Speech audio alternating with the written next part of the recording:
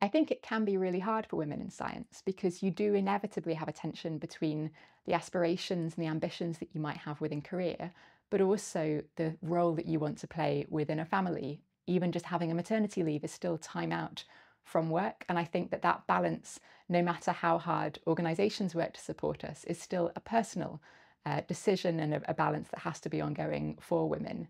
That said, I think that science is an amazing career and it can offer lots of things like flexibility that can be really supportive with young children as well.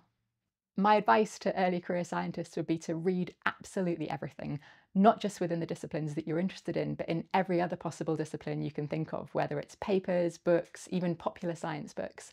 Because personally, I found that when you're doing that, you pick up on so many ideas, ways of thinking, different approaches to concepts that can really help you to think more creatively about how you can approach the questions in your own field.